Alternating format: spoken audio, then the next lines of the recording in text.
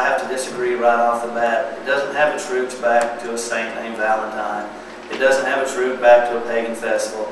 It has its roots back before we even knew time existed and God chose to love us. So today is a day that the world is looking for people to love them. And many people don't have anyone to love them. It's a day of sorrow and stuff as well. I looked over though and I saw when it mentioned the birds mating season, I saw Chuck going chirp, chirp, chirp. It's good to see that he loves his wife. And we should love one another as Christ loved us. But it's a four-letter word. You realize that? It's one of those four-letter words. To some, it means everything. To some, it doesn't mean much at all. And to others, it hurts. Because like I said, they don't have anyone to love them. Or the ones that they expected to love them don't love them or don't show that love.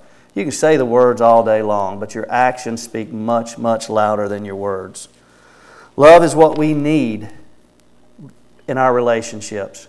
It's the reason that God chose to love us. It's not just for that special someone.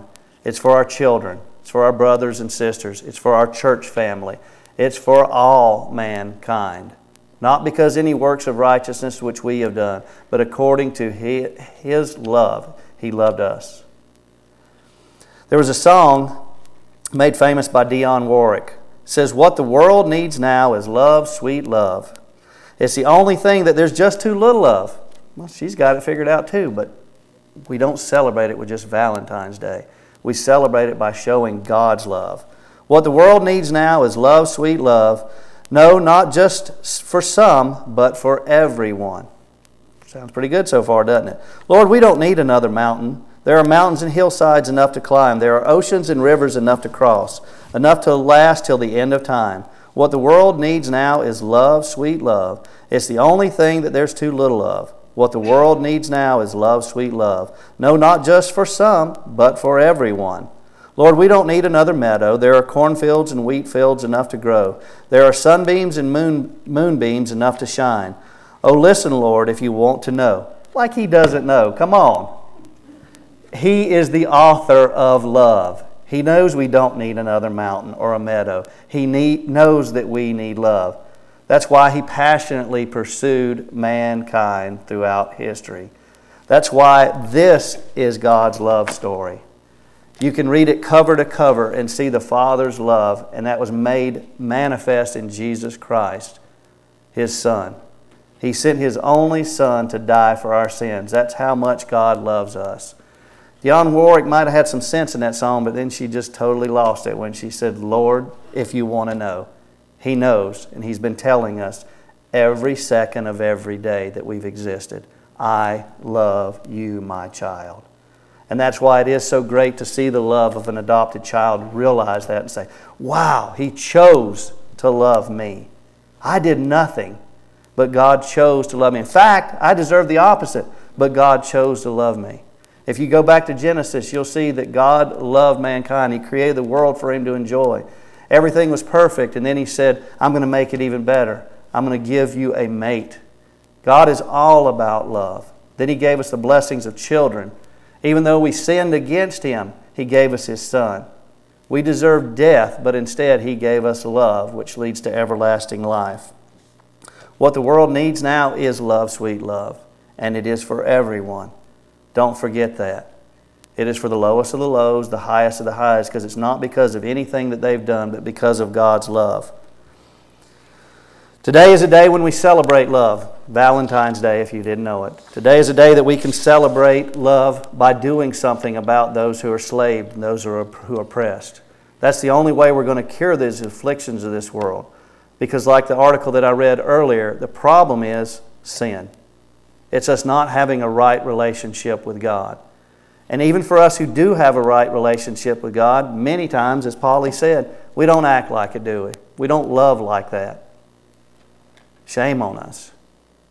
And it is daily, because you get up every day and you're like, oh, I don't want to face this person or that person. But Jesus Christ faced everything on the cross so that we could have victory. There's another song. This is by the Beatles. It's called Love, Love, Love. Know it? You can sing it. You can't sing it? Love, love, love, love, love, love. There's nothing you can do that can't be done. Nothing you can sing that can't be sung.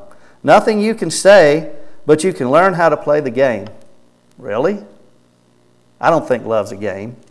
It has serious consequences, and people can be hurt, devastated. And we're supposed to be known by our love. So what happens when we don't show love? What is that person feeling from someone who's supposed to be like Christ? Someone who was saved and adopted, but yet doesn't show love. Then it goes on to say it's easy. There's nothing you can make that can't be made. No one can save. No one you can save that can't be saved. Nothing you can do, but you can learn to be you in time. It's easy. All you need is love. All you need is love. All you need is love, love. Love is all you need. So the Beatles sang about it also, but it's not easy. It's a choice to make. Ask anyone who's ever been married. It's a choice. It's not easy. Maybe that's why so many marriages fail today. Maybe that's why half of the people that get married wind up in divorce. They think it's easy. You know, people now take out those things out of their vows because they don't want for sickness and in health. I'll stay with you as long as things are good, as long as you're making me feel good, but I don't want sickness and health. I don't want till death do us part. I want what's good for me. That means I want my will more than yours, God. That I'm not concerned about how much you love me. I'll take it as long as it's easy.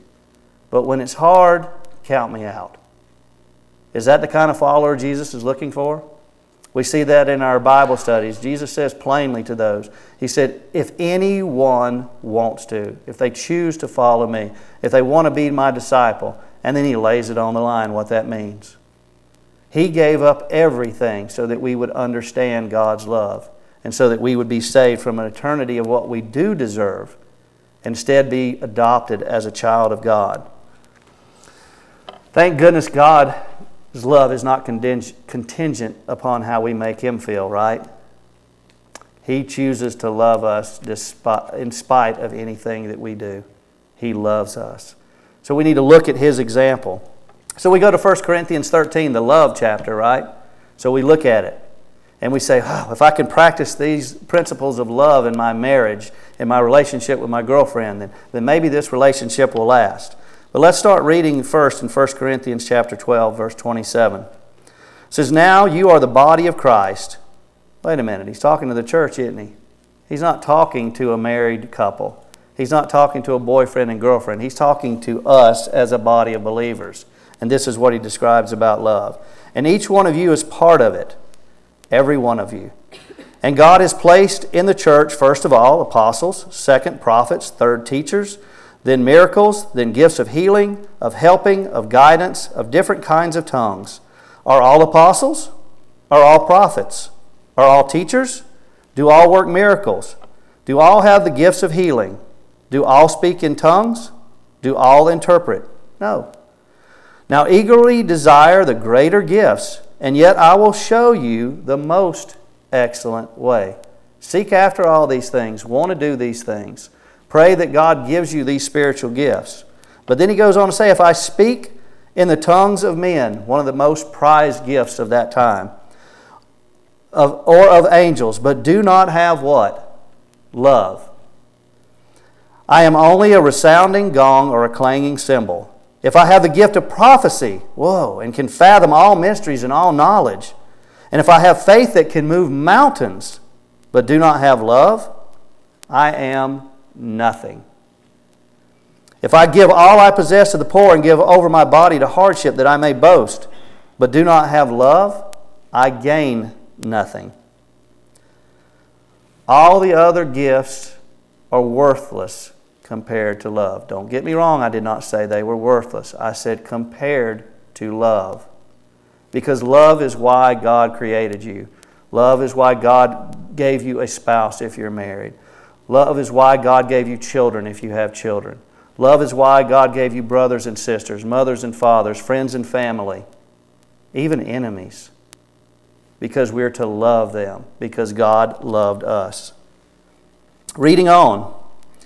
Love is patient. Love is kind. It does not envy. It does not boast. It is not proud. It does not dishonor others. It is not self-seeking. It is not easily angered. It keeps no records of wrong. Love does not delight in evil, but rejoices with the truth. It always protects, always trusts, always hopes, always perseveres.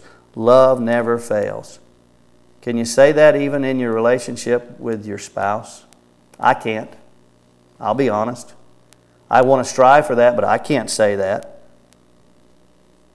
Love is kind. I've been mean to my wife plenty of times, and I probably still will. But the difference is, when I act that way, God convicts me, and I need to get on my knees to Him and to my wife and let her know that I love her.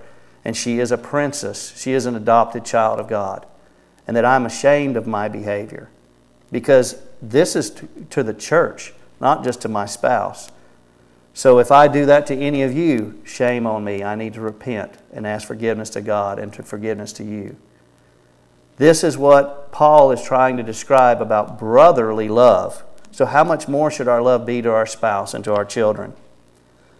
Love never fails, but where there are prophecies, they will cease. Where there are tongues, they will be stilled. Where there is knowledge, it will pass away.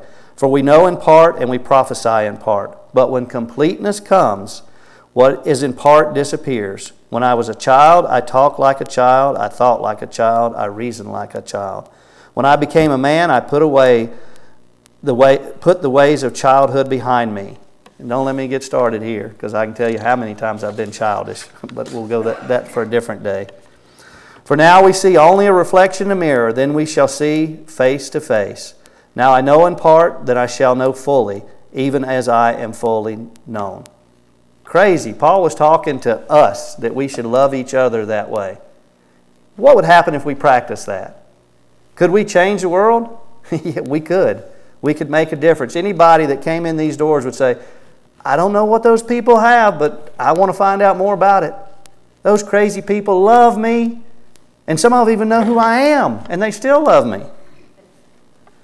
And now these three remain: faith, hope, and love. But the greatest of these is love. So if you didn't get it, Paul says again, the greatest spiritual gift is love. That means you've got to get it from God. You've got to understand it. You've got to desire it. You've got to pray for it. You've got to want it. You've got to practice it. It's not something that comes easy, and it is something that the world needs, every last one. It's not a game, it's a choice, and it's hard. And it requires dying to myself daily so that I can love others more than myself. Because I'm selfish and I want what Alan wants. But it's not about me.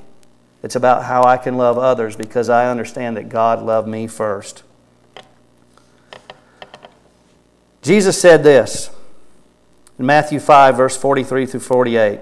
You have heard that it was said, love your neighbor and hate your enemy. But I tell you, love your enemies and pray for those who persecute you, that you may be children of your Father in heaven.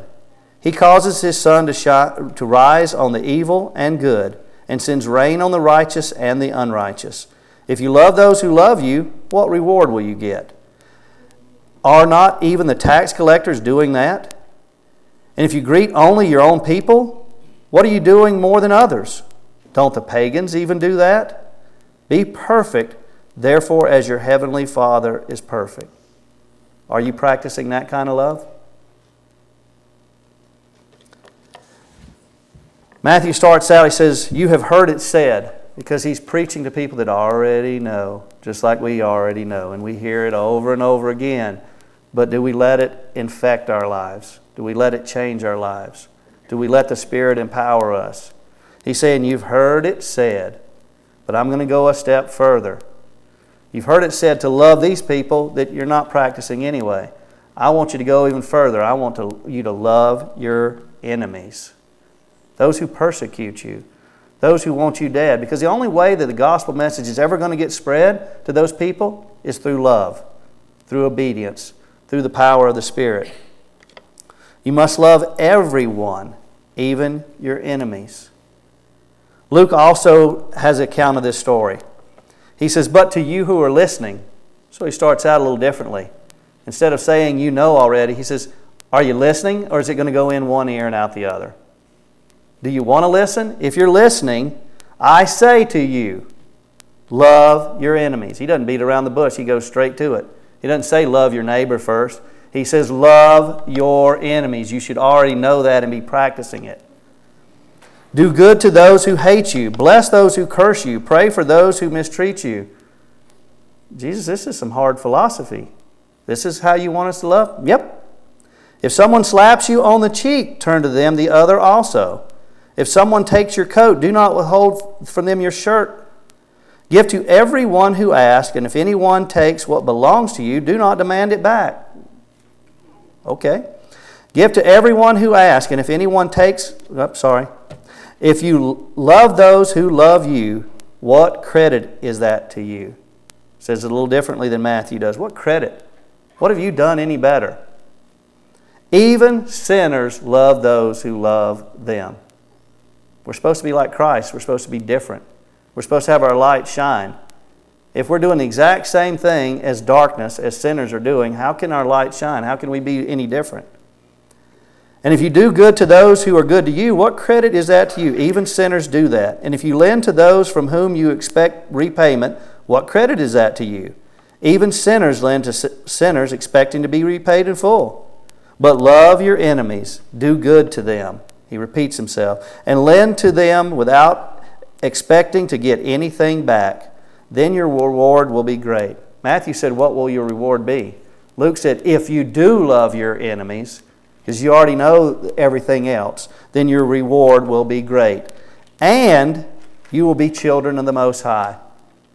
Now, he's not saying you won't be a child of God if you're not, because you're saved by grace. When you believe in Jesus Christ, you're born again. You are God's child. But what he's saying is act like it.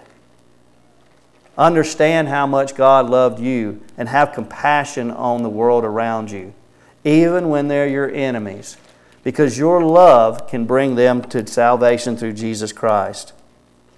Your reward will be great, and you'll be children of the Most High, because He is kind to the ungrateful and the wicked. Be merciful just as your Father is merciful. Luke ended in be perfect. Matthew ended in be perfect. Luke ended in be merciful. Faith, hope, and love. If we are, we'll show mercy, won't we? If we do that, we're becoming more like the children we ought to be.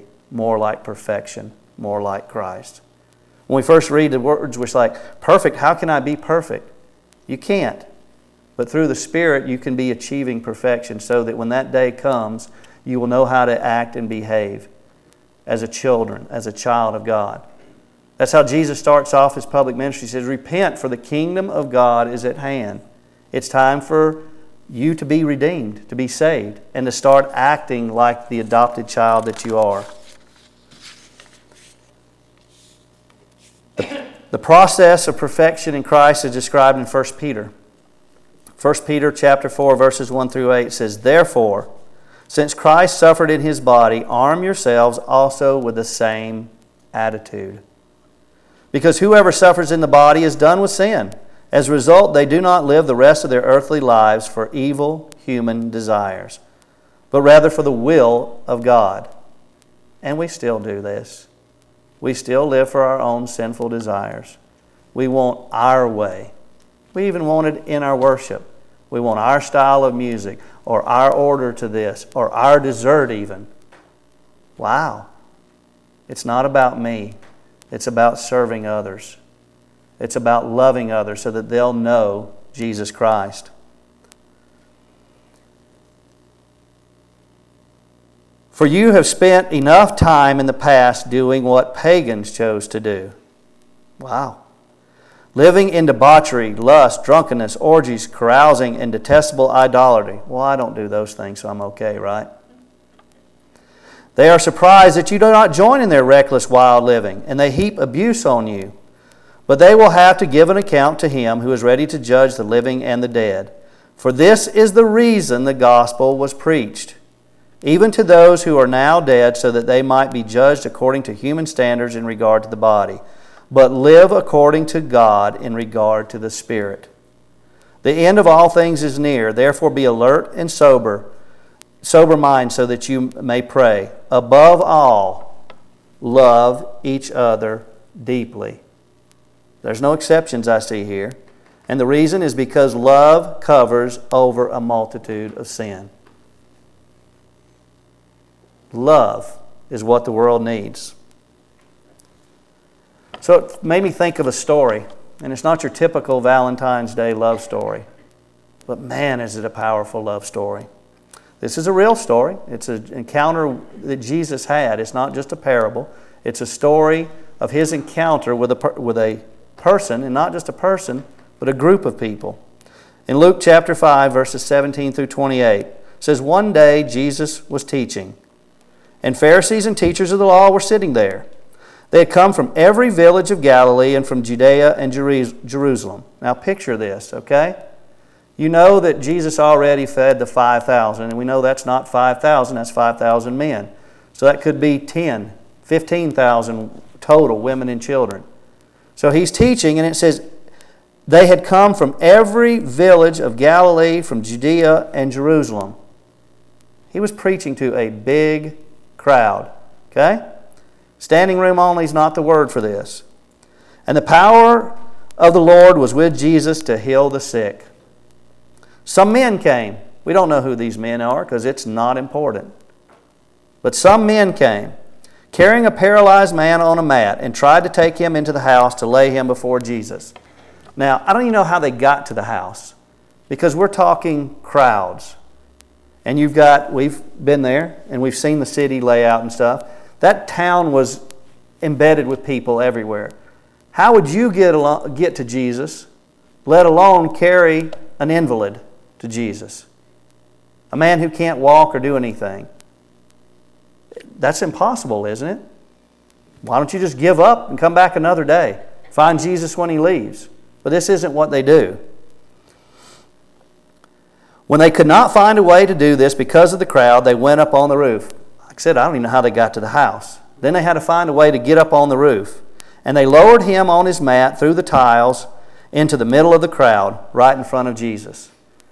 Now, Paul, you didn't have many distractions, but sometimes there's distractions and you get unfocused. Think about Jesus when He's sitting there and rocks and sticks are hitting Him in the head. And He's trying to preach to this crowd. And everyone there needs to hear what's going on. But these four men say, "My friend, his need is important. We love him. We're going to do whatever it takes to get him through this crowd. It's not going to be easy. It's going to be hard. We're going to have to carry him. We're going to have to move people out of the way. There's going to be rude people there that tell me to get out of the way. Maybe even knock me down, anything else. Then I've got to find a way to get up on this roof because I can't get in that door. And I've got to literally shovel through the roof of this house and figure out a way to lower this man down to see Jesus." They had faith because they had love. They had hope because they had love. When Jesus saw their faith, not the man's faith, their faith, He said, "Friend, your sins are forgiven." Wow! They didn't come to get their sins forgiven. They came for the man to get healed. But because of their love, because of their faith, the man was saved for all eternity. His sins were forgiven. Look at what can happen if we act on faith out of love. They weren't expecting that. They may not even known that that was possible. They wanted to get the man healed of his physical ailment. They probably need to be healed of their mental illness trying to get this man through the crowd because they were nuts. But they did. They carried him there. And when Jesus saw their faith, He said, "Friend, your sins are forgiven." Then that started a controversy. The Pharisees and teachers of the law began thinking to themselves, "Who is this fellow who speaks blasphemy? Who can forgive sins but God alone?" Jesus knew what they were thinking and asked, "Why are you thinking these things in your heart? Which is easier to say, 'Your sins are forgiven,' or to say, 'Get up and walk'? They're both impossible without God. But I want you to know that the Son of Man has authority on earth to forgive sins." He was able to use this as a preaching illustration, wasn't He? So He said to the paralyzed man, "I tell you, get up, take your mat, and go home." Immediately, not later. How many times do we hear God tugging on our heart? We might not hear the voice through the burning bush, but we know we should go do this or do that. But we say, I will when this is right or that's right. Or I'm not sure you're talking to me, Lord. Give me a better sign. Immediately, he stood up in front of them, took what he had been lying on, and went home praising God. He was a testimony. He immediately did. And he had to carry his baggage with him. Why did Jesus have him carry the mat? So that others could see it and say, wait a minute. Aren't you the guy that couldn't walk? Yes, I am. Jesus saved me. And not only that, but he told me my sins were forgiven. That he had the power to forgive sins also, which is what the world needs, isn't it? Love from God the Father. Everyone was amazed and gave praise to God. Not just these men, not just this man. Everyone was amazed and gave praise to God. That's what your actions of love can cause, a revival. Something you never anticipated. That many people, everyone, as a matter of fact, praised God. But the story doesn't end there. Or maybe it does. I don't think it ends there. I like to keep reading. After this, Jesus went out and saw a tax collector by the name of Levi sitting at his booth. Follow me. Jesus said to him, and Levi got up, left everything, and followed him. See, there are people out there in this world, and especially on a day like today, that don't think they're loved.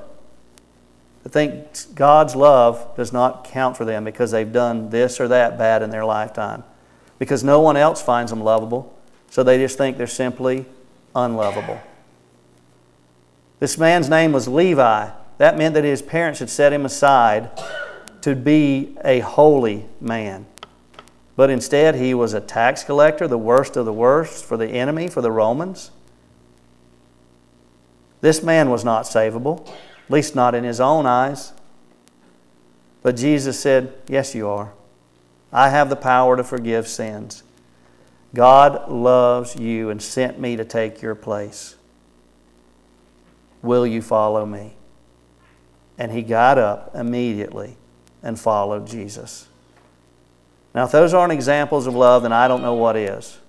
If you're looking for a way to get your marriage stronger or your relationship stronger with your children, love.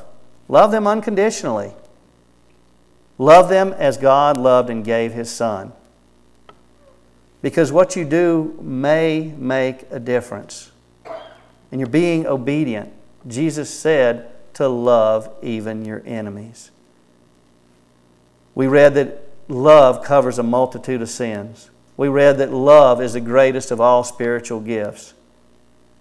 Love. That's what today's about. That's what every day's about. But maybe we should start practicing on a day that's known for love. Maybe we should go tell someone today that we don't really love, that we do love them. And that will require first getting on our knees and asking God's forgiveness because of our vanity, our hypocrisy.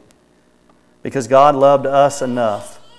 So why in the world would we want to not love someone else? And I guarantee you most of you can think of some person if you dig that in there deep.